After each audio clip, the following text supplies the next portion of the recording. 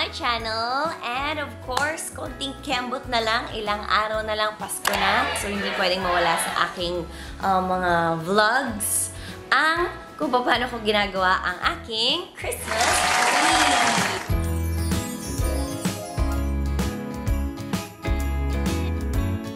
I will be designing it kasi yearly talaga sa mga bagong subscribers ko dito. Ako lang talaga nagde-design ng aking Christmas tree kasi siguro kung ano yung wala ka nung bata ka, nung paglaki mo, yun yung pinapangarap mo na magkaroon ka. So, yun yung naging driving force ko na gusto ko din talaga magkaroon ng Christmas tree sa aking bahay. So, no matter how busy I am, dapat meron akong time to make my own Christmas tree or to design my tree. So, tapos na namin yung first step and it is the Christmas lights. So, papaandarin natin. So, are you ready? In 3, 2, 1. So, that is the first step is inilawan na.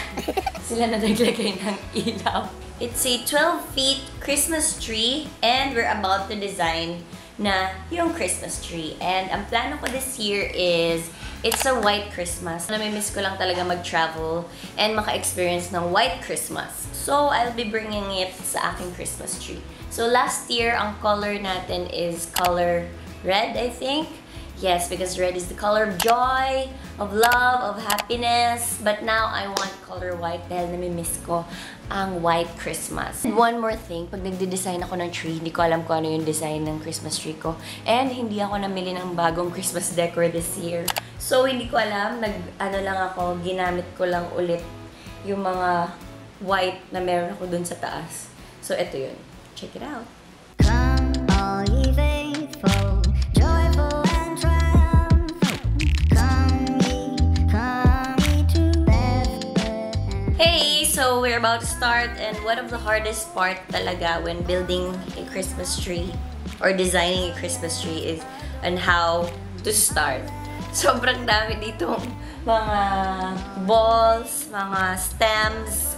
Stem ba tawag doon? Hindi ko alam. Sobrang dami. Hindi ko alam kung paano ako magsimula. But, yeah. Let's start. Pero gusto ko, dinidesign ko yung tree ko na nakapatay yung ilaw. So, let's unplug and let's start. Hold up, I am on my way. I'm in motion. Let's go to the ocean. Yeah, let's go outside. We can hang out on the beach without freezing. Yeah, isn't that amazing? In Christmas times, we'll be chilling and having a good time. Doesn't matter if the snow is falling or the wind blows and the rain is pouring. It will always be Christmas in my heart. But this year, May Korean star po kami dito. Neric Beltran, aka Neric Kamsahamnida. Grabe. Pakita mo yung whole outfit mo. Ganito po siya mag-deliver. Grabe naman.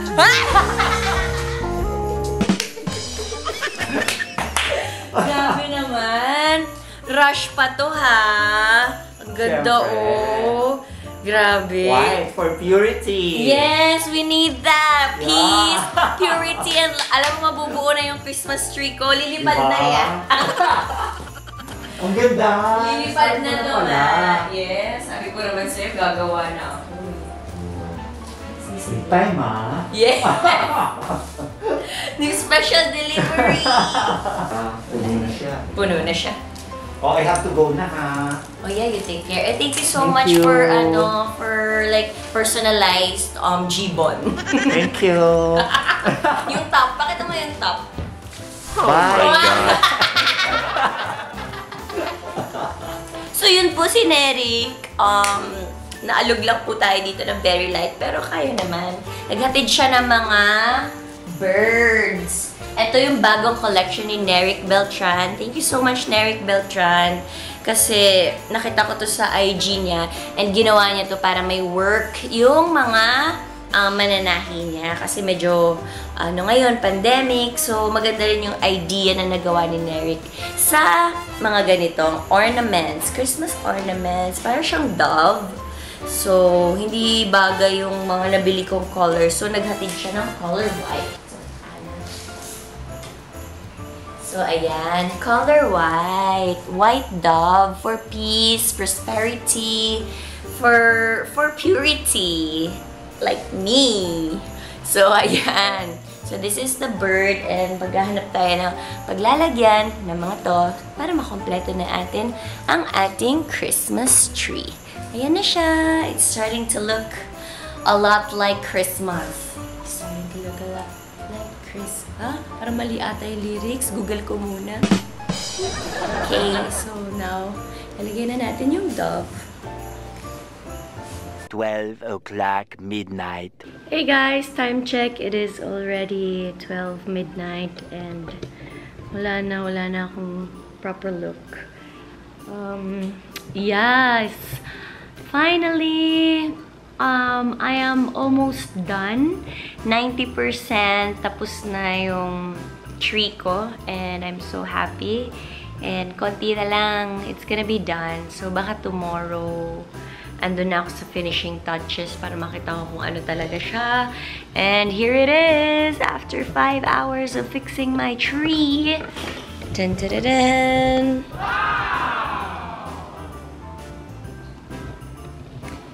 Yan, may konti pa siyang butas. Like, somewhere there. We'll try to fix it, but it's a white Christmas already! Yay! So, good job, self. Good job, self.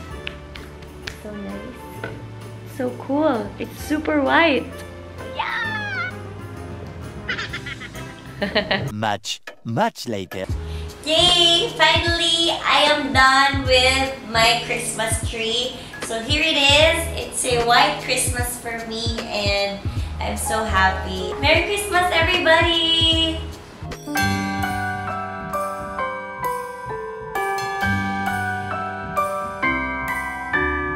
Wonders of life got the prettiest side for everyone to enjoy.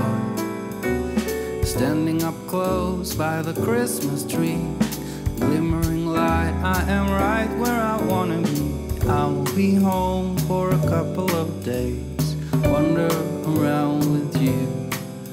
You and me in the cold, thought it'd never be true. Wherever I go, I got you. Oh, I have stopped running, there is no way trying. You better loosen your belts. Drinking hot wine by the fire, don't care of anything else. It's Christmas. Nakapagtulog na ako. Pagtulog na ako dahil I'm ready to sleep. Pero tinanggal ko lang yung mga glitters sa mukha ko dahil ang dami-dami na talaga. But I just want to say thank you for watching this video and thank you for all the subscribers out there. Thank you for all the likes. And yun lang, just want to share kung bakit white yung nagawa kong Christmas tree this year. Bukod sa na-miss ko ang white Christmas, na-miss ko talaga mag-travel, na-miss ko yung mga snow, ganyan. White is the color of hope. There is always hope in our pocket. So lagi lang natin yun bubunutin sa mga bulsa natin, yung pag-asa dahil sabi nga, never lose hope. It may not be a good day today, but tomorrow or next week or next month will be a better day dahil bilog na ang mundo. If you're down, there's nowhere else to go but up. Just lift everything to Him. The Lord answers prayers in His own time. So, hindi natin masasabi na ngayon, bukas, ganyan. Gusto ko po, Lord, today, meron po akong ganito. Hindi parang He has His own timing. Yeah, gusto ko ito yung kulay ng Christmas tree ko ngayon dahil siguro yun yung nararamdaman ng puso ko na kahit sobrang hirap na ng sitwasyon, never lose hope and don't give up on your faith. Oh, I wanna cry. But, yeah, yun lang. Baka okay. Yeah, tulog na silang lahat so hindi ko na mapakita kung na yung kung ano yung na-design ko na Christmas tree. So maybe tomorrow, pakita ko sa kanila. And yun lang. Kayo yung unang nakakita ng finished product of my Christmas tree. And bukas, kukunan ko ng reaction ng mga tao dito sa bahay kung ano yung masabi nila sa nagawa kong Christmas tree. So yan lang, guys! Early the next morning. Hi, Sisi Kami! Hi, everybody! Kumusta? How's the tree? Perfect. This one, every year is a new design, is a new style of the one and only Chiu. Oh! Sisi Tuwing! Hi! Nakulay ko po ang ornaments. Oh, di ba? Magsama nga kayong dalawa dito. Siya ang Christmas tree. Yes, hello, everybody! Ate Rin, how was it? Nice. Really? Thanks. I like the design. Really? Because Ate Rin is a designer sa family eh. How is it? It's good. I like the color. Yes. Promise? Thank you, Ate Rin. So now, it's time to light up the Christmas tree! Yay! So there you go! Nakita na na yung Christmas tree and now it is time na mag-Christmas tree lighting! Let's go, fam! Yay! Bakit ka ganito? Bakit? Because we're excited to light the tree! Yes, i-light na natin ang tree of hope! Yay! Ready? So, let's ready. Countdown. 1, 2, and 3! Yay! Merry Christmas! Yay! Christmas tree namin. It is now officially lighted at exactly November 2, 2021!